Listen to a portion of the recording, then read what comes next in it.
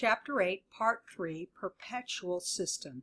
We're going to do the costing and the sales journals for LIFO, FIFO, and weighted average using Perpetual. Now, Perpetual, we're going to transfer the cost from inventory to cost of goods sold at the point of sale. 2 entries for each sale. Book the sale, and you've got to book the sale, and then you've got to transfer the cost out of inventory to cost of goods sold. All costs associated with inventory go to the inventory account. Go back there, so make sure you read that. Now, cost flow assumptions. We're going to look at 3. Again, we have FIFO, which is first in, first out when we're identifying the costs. LIFO is the last cost in, is the first cost out at the point of sale. Remember that because we're doing perpetual, so it matters when things are bought or sold. And average cost, the same thing. We're going to determine a per unit cost every time we make a sale. So that's what makes this a little more complicated.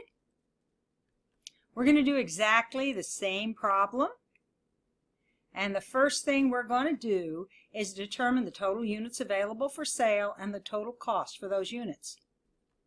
So, our total cost, we take our beginning inventory plus our purchases.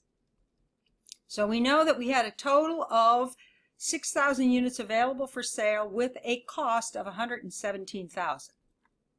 Total units sold, we sold 2,500 at 30 and 2,200 at 33. So, total sales is 147,600. So, we had 6,000 units available for sale. We sold 4,700, which means our ending inventory is made up of 1,300 units. And again, what we're trying to do is take that 117 and allocate it between units sold and ending inventory. So we're going to first start with FIFO. Now, FIFO, here's our problem.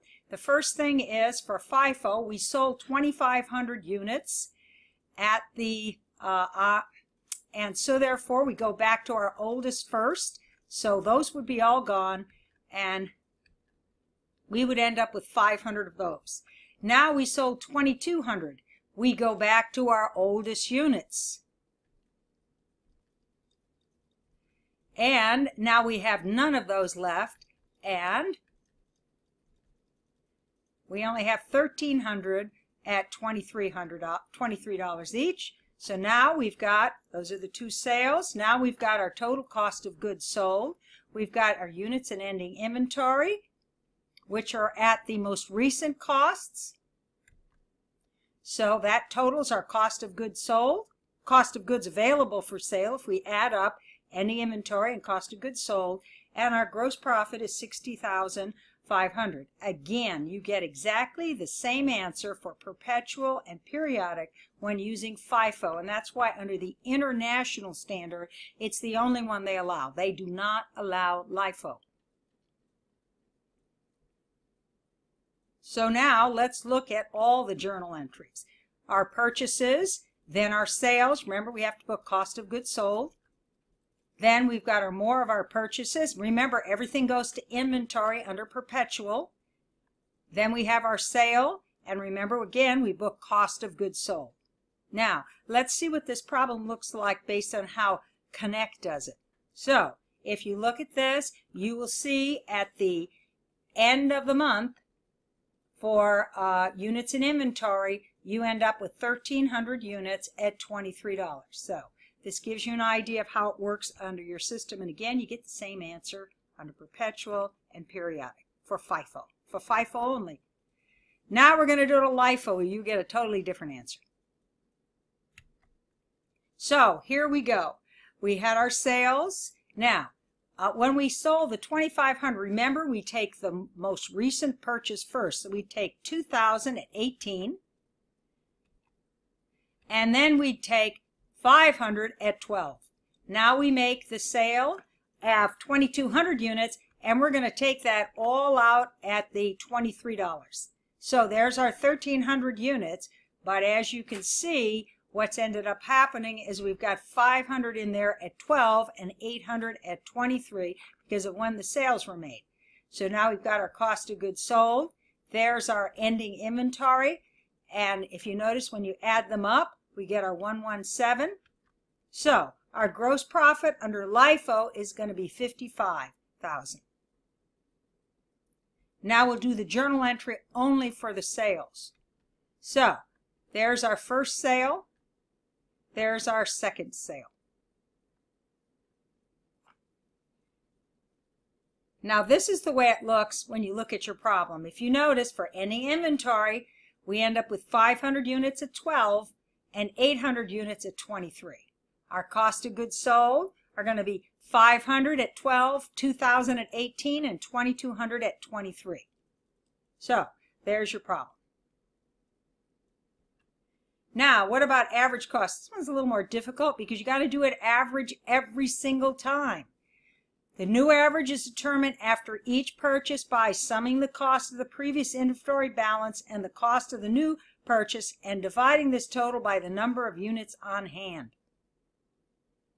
So now let's take a look at our exactly the same problem.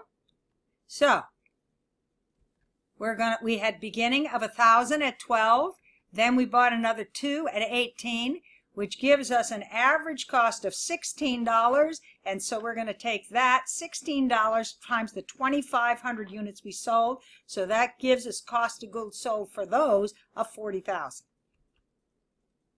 Now we take 518, that's what we have left over because we sold our 2,500 and we had a total of 3,000.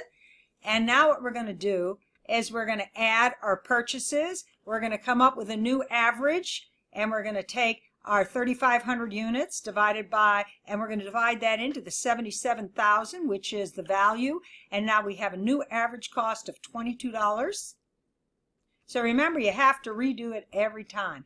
And we're going to take $22 times the 2,200 units that were sold. So now we have our cost of goods sold for our 4,700 units at $88,400. Our units in ending inventory are going to be 1,300 times 22, and that's what we would start with for our next month. We add that to our cost of goods sold, and again we get our 117.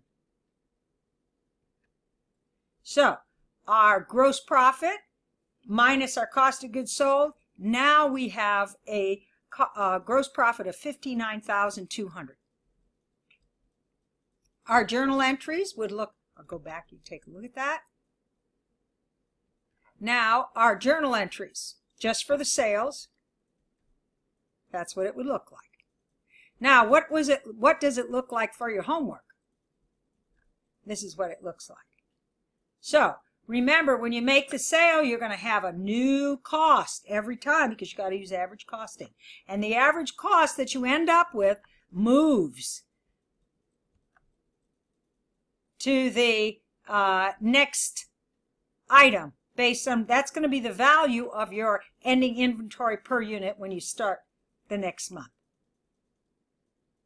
Now, the last thing is income taxes.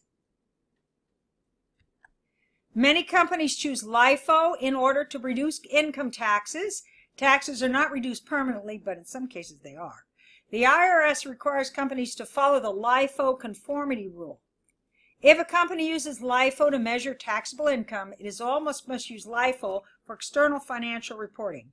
The LIFO conformity rule permits LIFO users to report non-LIFO inventory valuation and a disclosure note, but not on the face of the income statement.